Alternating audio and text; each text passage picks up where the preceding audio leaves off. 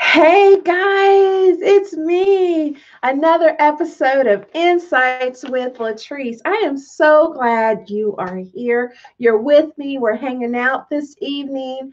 This is so lovely. I'm always looking forward to my Tuesdays and Thursdays with you guys so we can just talk real good about real life and about you and I. So I'm glad you're here. But let me tell you this is going to be another like epic episode, right? So you want to tell your family, your friends, go ahead and like this Facebook Live as well as share it. Do a watch party if you need to, because we're going to talk about relationships today. And listen, these relationships have been a little challenge in this COVID-19 situation. So we want to get information, we want to get tools to help us navigate, just like all the other episodes are helping us navigate through mental health, through organization, and all those different things that I've brought your way. But today we need to talk about it and we need to be candid and we need to be real. But again, let's do some business work first. Make sure you're following me. I'm on social media platforms, Instagram, Facebook, of course, and Twitter. And let's say you are driving and you just want to hear something real good. Go ahead and follow me on Spotify, Google, and Apple for my podcast. So, without further ado, let's talk about it. Today, you saw my graphics on relationships and COVID-19. Unfortunately, domestic abuse has gone to an all-time high because of what's happening in the world right now. Also, um, divorce. People are still finding a way to get a divorce or filing the papers. So that's like totally something that we got to deal with. Well, my guest today, so all my guests are like amazing and awesome to me, but this guest is a little more special than everyone else. Let me tell you why. He's a father, dad, husband, protector, provider, and aside from all of that, he's just a good person. Just an awesome man that I've had the pleasure of knowing for quite some time and who I am actually married to. So my guest today is none other than my husband, Olivier Kabuya. Hello, sir. Well, hello, ma'am. I'm so glad to be here. I'm glad you're here. I'm glad you're a part of this. I couldn't wait Yes. until I had an episode with you, and I Oh, wanted wow. it to be the right time. And I know you like me to be out there, but I love when we That was quite an intro there. That was quite an intro. I'm was that like, okay, that's like that's gonna be tough to live up to now. no, because it's just who you are. That's the beauty of it. I'm not making anything up or, puffing you up. It's just simply who you are. And that's what's such a blessing. And that's why I couldn't wait to get you on my show so people can know who you are. People ask, who's Latrice's husband? And you've even made the comment that I'm Latrice's husband. I don't have a name. Yes, I don't have a name. I'm wherever we go, I'm known as Latrice's husband. Oh, you are Latrice's husband. Yeah, I do have a name, ladies and gentlemen. I do have a name, but Hey, Daphne, I see Daphne's joined us. Well, here's the thing. What people don't realize is that you do everything, you and the girls behind the scene, especially Leia. You guys now, really, hold on. Let me. So, why am I in a different place than you right now? I'm well, trying to understand. I'm going to explain that. I'm going to explain that. Oh, okay. I'm going to explain that. We're going to share with the audience. You We are. see the effect of COVID-19. Now, see, here's the thing. We aren't social distancing. Hey, Yeah, social distance. We are actually practicing, ladies and gentlemen, social distance right now. So she's Only in a right. location and I'm in a Yeah, different location yeah, because because we are being safe and practicing social distance. you're This in is how you keep Overland a Park. relationship, huh? No, it is not. I'm in Kansas City, Missouri. You're in Overland Park right now. So And that's here more than 6 feet apart, girl. that it is. And I can't wait till you get home. But let's talk about it. Let's talk about relationships. Let's talk about everything regarding that and COVID-19. First of all, let's do this. Oh, Yeah. hey Sharon, that's my mentor. Oh my gosh. Oh, so um, I'm Yeah, your mentor is good. You're gonna get in trouble with your mentor. no, but okay. So here's the deal, Olivier. Relationships, Yes. they're amazing. Marriage is awesome, right? But during COVID-19, I've noticed, and I've been reading a lot, divorces have gone up, domestic violence. Mhm. Why do you think this is happening? It's interesting. Literally this afternoon, probably I would say within the last, it was probably an hour and a half ago. I run into somebody I actually know, and while we haven't seen each other in quite a while, and as we kind of touching back basis, the person proceeded to tell me that they actually separated from their significant other, and they had been together for 5 years. But here's what I believe is that COVID-19, by bringing people closer together and pretty much putting them in the same room, same house, or whatever, all it did was to amplify what was already there. Mm, So okay. it's not that some issue that COVID-19 is the cause of this. No, those issues were there. It just got amplified by the fact that you were forced to be together and or whatever anger management the person is going through, Okay. or whatever other issues that can cause the breakup, the dissolution of the marriage, the union. Those issues were already existing before COVID-19. It's just Okay. that it was not amplified. So that's what I believe. Wow. Okay. Well, we're going to add to that, but I wanted to say hello, greetings to Loretta, Bertrand, of course, Sharon again, Oh, Leanna. Bertrand. That's my cousin. Okay. Yeah. Okay, so let's get into it. Let's talk about it some more about these relationships in marriage, especially. What is one misconception? Because we've been married almost 18 years. Hmm. What is one misconception that you had prior to us getting married? And I'll tell you mine, Go ahead. that you were going to be perfect. I am. No, let me tell you You why. still have not realized that? My Well, goodness. I, God is still working on me. Let's talk. All right. Let's just chalk it up to that.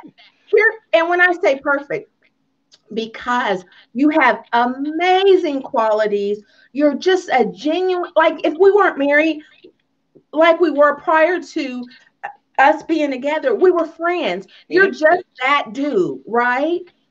And for some reason, in my mind, I had preconceived notion that this is what you have to do because you do this, which is very unfair. So because you're a man of God, because you're a man of integrity, and because you're just an awesome leader in our home, in our community, I just didn't understand how someone could miss the laundry basket.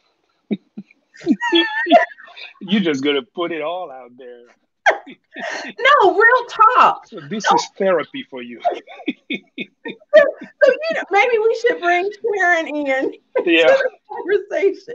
So I just thought because you had all these qualities that were amazing, surely those other, the other things that surfaced, I was like, wait a minute, how is this happening? And that was such an unfair pressure to Hmm. put on you. It puts you, I think, in a cage or bondage that I had no right to do. Yeah. That was my misconception. What about you? That Well, I I think, wasn't perfect and you realized I was perfect. Boom, done. Yes. well, I would Miss say Sharon said, the oh, me. misconception, one of the misconception. See, I don't. Here's the thing. I don't believe I had that many misconceptions. Okay. Um, I think one of the misconception, probably, I would say that I had was probably thinking that I that it wouldn't be as hard to work through differences. Okay. And let me explain what I mean by that. I think I thought that just because you love somebody and that person loves you, you can overlook those things that can irritate you, and that love just will be just it's just love every day. We wake up and it's just about love. We just love each other, and Yeah. there's nothing else that could that could come and step in between or whatever. And I think that was probably one of the misconceptions, and just to realize that no, this thing called marriage, you've got to work on it. It's W-O-R-K. My pastor says all the time, how marriages work, and it's not for the faint of heart. But I do believe that now I do believe in commitment. I do believe that commitment, when two people are committed, they can overcome whatever obstacles. But it does take time and it does take work. And a lot of the misconceptions sometimes that we bring into a marriage or a union, a lot of it are also based on how we were raised, and also not only on what we were raised, but the fantasies that we dreamed of as being a young girl or a young boy, and then what you've seen, and so you paint a picture of what this is how it's gonna be, and it affects you when if you enter into relationship and you don't realize that hey, the things are not.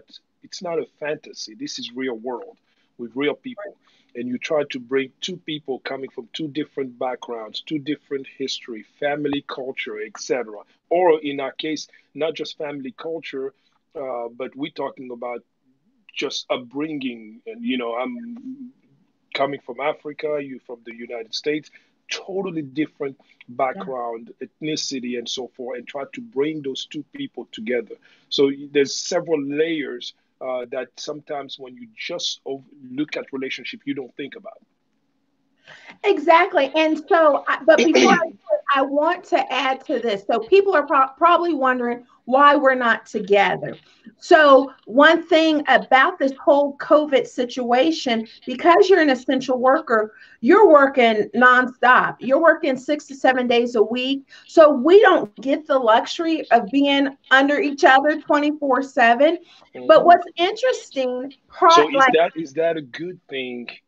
Is that something that well, has let me flip this. Now I'm asking the question. Is this something that has helped you, man, what in your marriage? is the guest controlling the narrative?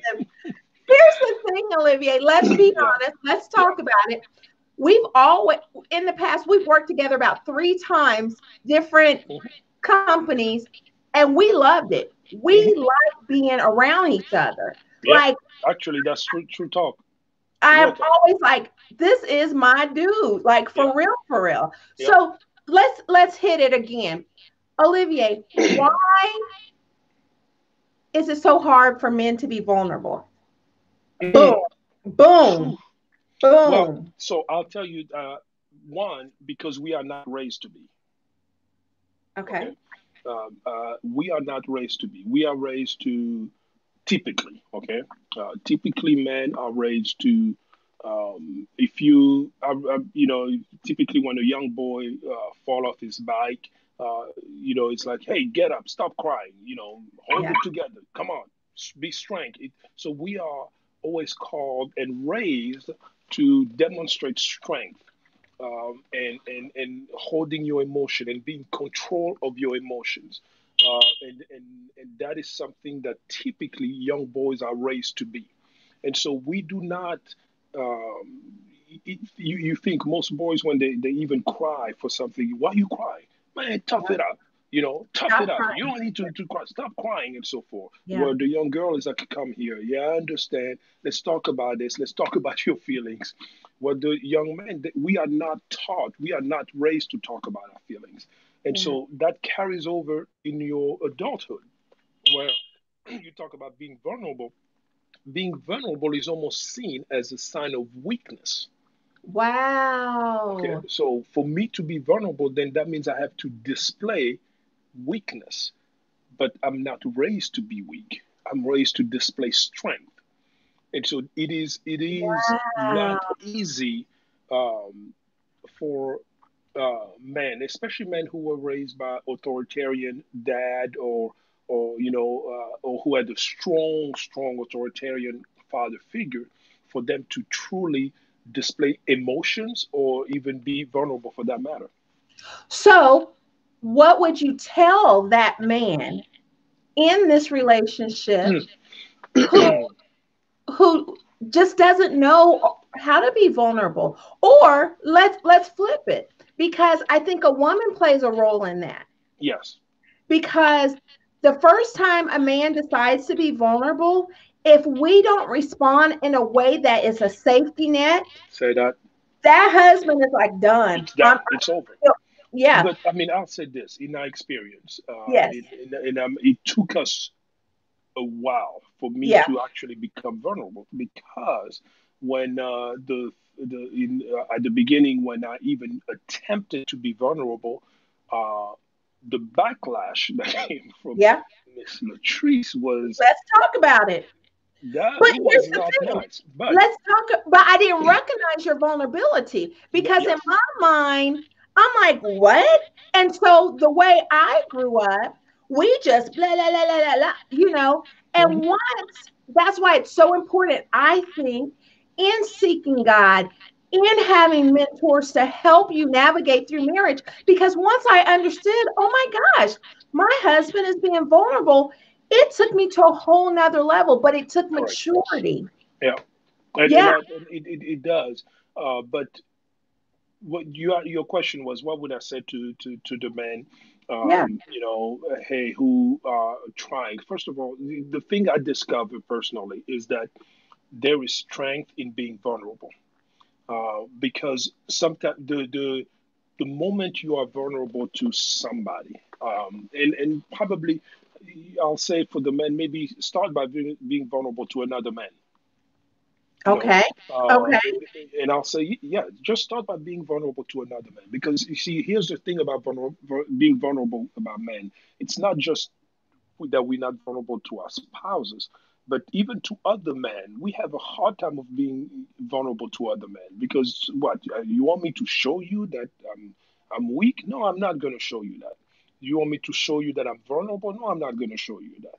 And so I'll say, start by being vulnerable, even if you can't make that steps with your wife, because you concerned about the way she's going to respond, or because you've tried and the way she responded.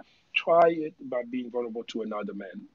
Uh, but there is strength in being vulnerable, because here's the thing. Sometimes those areas that we have to be vulnerable in are areas that we typically are not strong in.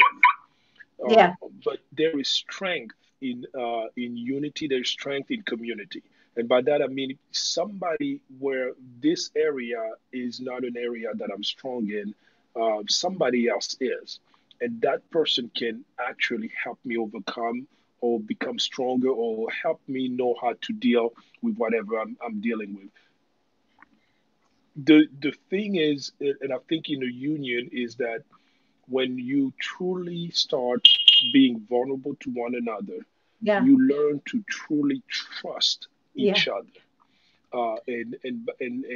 and with your most, you know, essential or secret things, and by start revealing that to your spouse, it creates a bond between the two, because now there's something that there's something that you dealing with, that your spouse knows about and that you know about her, and you can truly help each other. Now the dangerous thing for couples is this: is that knowing that area of vulnerability of your spouse, but knowing that in the heat of a disagreement Yes. that you ain't bringing that up. Yes. Now that takes maturity. That That takes literally maturity. takes Yes. maturity, because it is so easy in that time of being, um, you going back and forth, and you, oh, okay, well, about what you said Yep. about this, and you bring that Yep. up as a, Yep. as a try to Stab them. Yeah. stab them, yeah, with Absolutely. it. And but Yeah. it takes true maturity. And this is the thing about relationship have to evolve. If Yeah. one's relationship, and I'm so glad that I think, and you would agree, that I can say that our relationship today isn't what it was 18 years ago, you know. And now the good thing we can say Well, that it's I was evolving. I've been perfect the whole 18 years. You're You just have getting revelation. Okay. All you right. have been Thank you. perfect. Thank You you. have been perfect. And this is something I learned. I will not disagree, ma'am. You have been perfect. You have been perfect. But it definitely has evolved.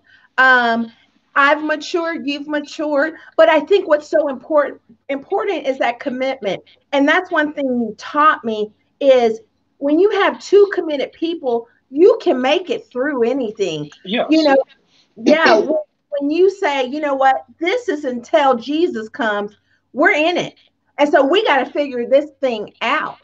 And But because we want to be happy, we've had to do that. And we mhm, want to enjoy each other and enjoy the fruit of being married. So we've absolutely. learned, right? Yeah. And so, this show goes fast. I have like three more questions that I want to throw at you real quick. So let's do it quick. Can we do that? We can try. Okay. Um, what do you think is the ingredients for a successful marriage? And hey guys, everyone listening or watching, please, if you have a question, throw it at us. Go ahead. What is the ingredient for a perfect marriage? No, for six. No, not perfect. Oh, I only God's perfect, and then I yeah. think I might no, never mind. A successful marriage. What is that Wow, ingredient? that What would is a you good say? question. So Right? that is a very good question. Some of the ingredients. So one, I would say, the number one ingredient, I would say, is having God in the mix. Mhm. In the midst of that, it's the knowing that both party want the will of God above all. Yeah. Okay. And that they literally put God in the center of everything that they do. Because I do remember having strong disagreements with you. Uh, and in the moment of those strong disagreement and strong conversations, Yeah. uh, I do remember sometimes being like, well, and asking the question, okay, so what is God saying? And it's like it squashed whatever we were. I mean, it's like, okay, all right. But that, to me, that is the number one ingredient. It's putting God in the midst of it. Okay. The other thing I will say, it's having a firm commitment, but that commitment is based on that before, hopefully prior to the two coming into a union, understanding your core values. Hmm. What are your core values? What, each party, and how are you bringing those core value, and what is the key important things for you and for her, and how you're going to bring them together, you know, and clearly understanding what are those core values. Because sometimes when you do not, or you don't agree on those core values, then now it becomes really hard to know what you're going to stand on. Yeah. That union is really hard to understand what is going to go. And the next thing I would say is this: is that um, do not be afraid of counseling. And by that, it's before you get together, while you together, and further. I love what oh my goodness, I just his name just skipped my mind. Um, but he said to us that you know Hassani. Asani, yes, Mhm. Asani Pettiford said to us that um, going to counseling or having counseling, we should look at it as when you take your vehicle to go get it serviced and you get an oil change every 3,000 miles. Yeah. You have to look at it that way. Yeah. And I think counseling and so forth has always had the bad connotation because Yeah. we only look at it as a moment to go or to enter counseling when you have when something just happened and the roof is on fire, and then you call the 911. But no, you have to be able to take that. So those, I will say, three things that I think are valuable. I mean, there's a lot more, but Right. those are the three that comes in mind right now. And so, okay, what we'll probably have to do is a continuation because I do have a question from a listener. But before I get into that, I won't ask the other two questions I have. The one thing we didn't talk about vision for a family, a husband and a Oh wife. boy, We yeah. didn't talk about sex. All I'm going to say about vision is you definitely need one. And about sex, you definitely need it all the time in a marriage. All the time. Okay? That's a healthy that's healthy. But we'll get into that next time. But here's the question I have. Okay. What advice would you give to singles that desire to date while being stuck in the house right now, during COVID? Ooh, man, that's a tough one. And I want to say it's a tough one because one, I'm not single, Yeah. and so it's a tough one. Here's what I would say: um, don't look at this as a look at it as an opportunity to because here's what I would say is that for singles, and I think that was a single woman Yes. asking the question, Uh-huh. right? Yes. Um, and it's don't look at it as a way, hey, I'm stuck here, I can get out, and so forth. There's still relationship here in this day and age of social media. You can still build relationships. Now, granted, listen to me. I'm not saying go out there and just go crazy online building relationship because there's a lot of fake people online, okay, who try to display that they are something that they're not. So I would not necessarily advise that that's the best way to meet people, but it could be a way to still connect with people. What I would say is that, hey, um, get with the people that for if you have friends, girlfriend, boy, and so forth, male friend, use the technology that is available today to sometimes maybe just get mingle online with people that because and the reason why I keep saying people that because it's a safe way to do it. Okay, safe place because you actually these are people you trust, and use Zoom or whatever. Do some video conferencing, and have them invite other people and get to maybe meet other people that way. Who knows? I mean, it may spark something in that Yeah. way. But I would say also take this time to get to know yourself, so that when these things kind of relax, okay, and we start getting back out there and so forth, you have had an opportunity to reassess yourself, reassess what's important to you, so that when you get back out there, you have had that quiet time that you may not have ever had to truly reassess what you want in a relationship and what you're looking for. And I think if I could just piggyback on that, because especially with this technology and this young, group, this youthful group, you can like tell your friend, Hmm. okay, I'm getting told to cut. Okay, so let me just say this.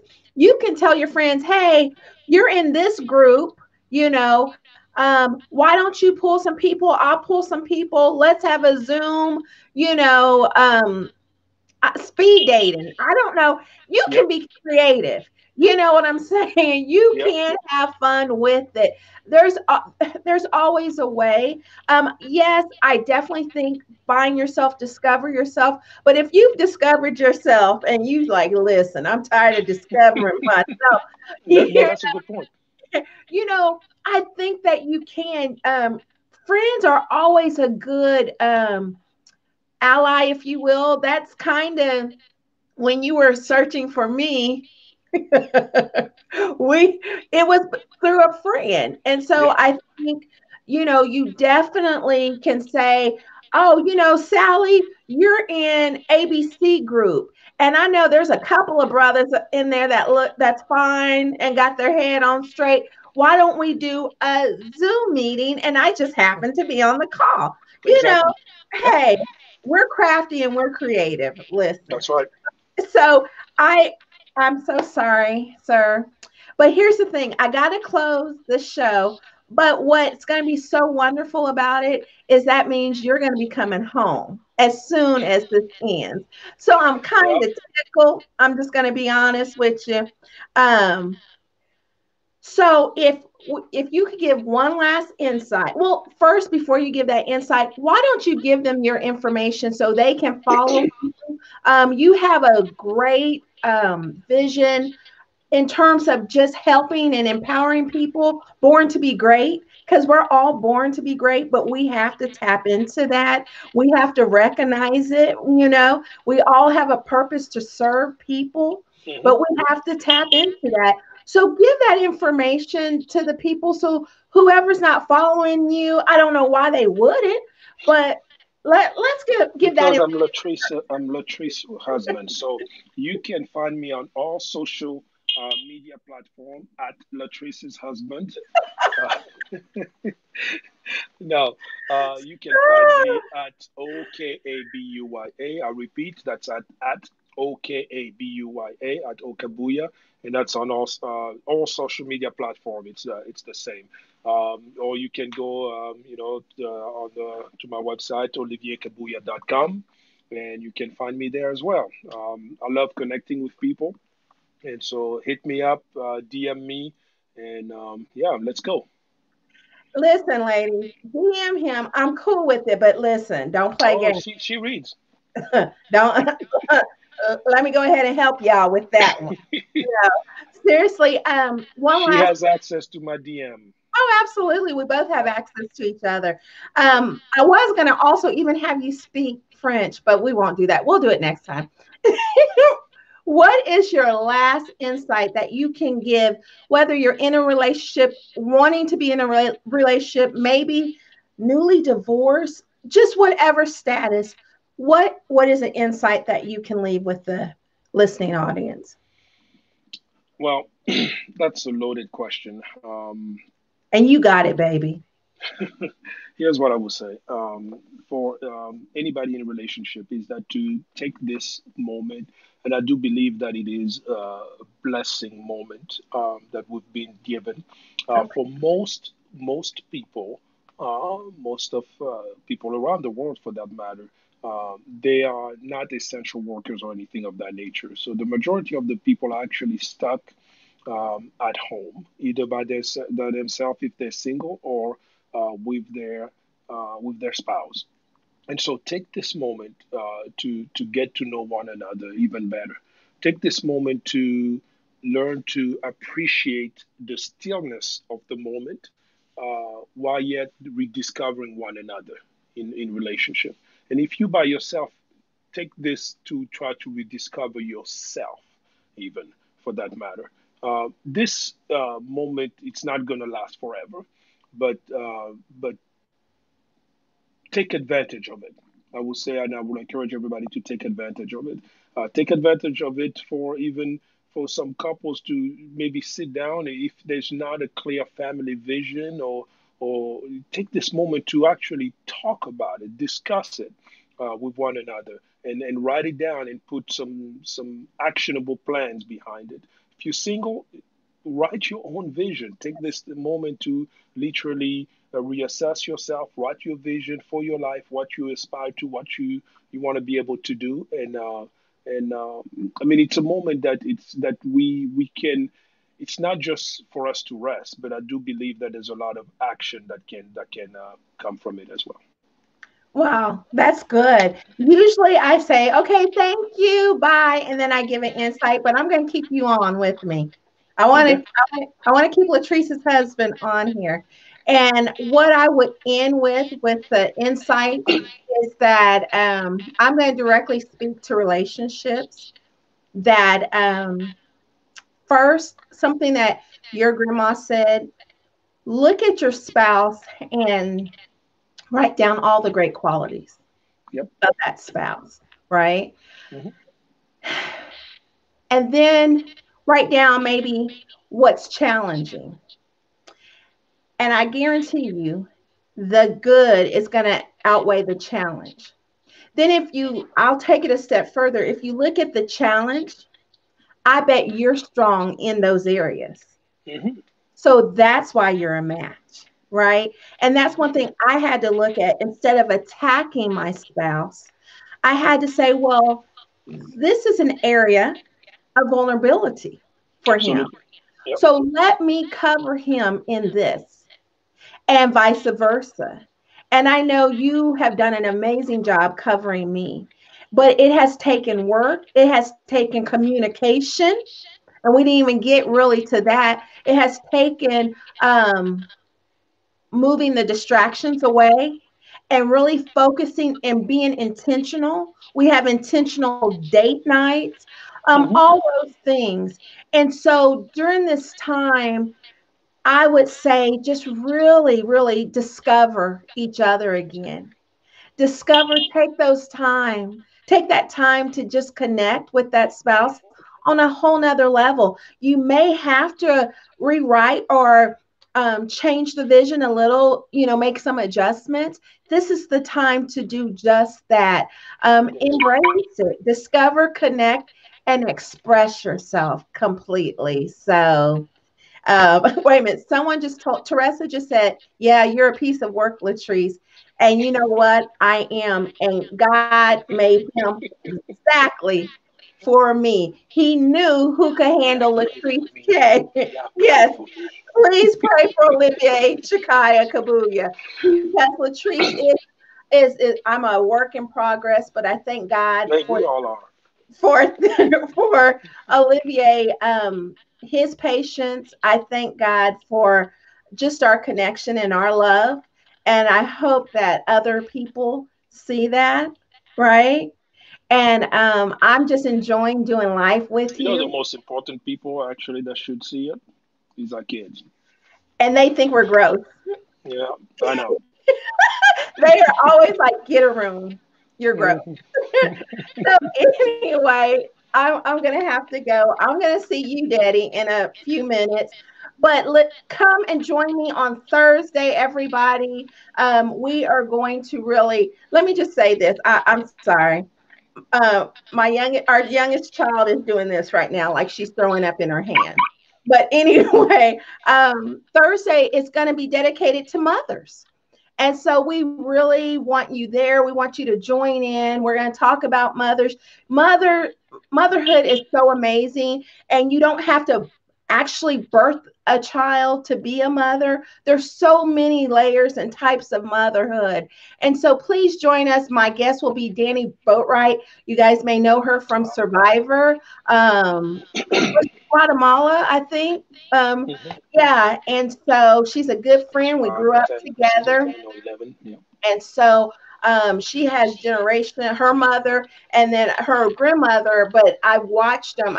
Her grandmother has passed, but I watched this generation of motherhood, and there's something about that connection and passing it on to the next generation that is so important. So you don't want to miss that on Thursday. Until next time, thank you guys for joining me.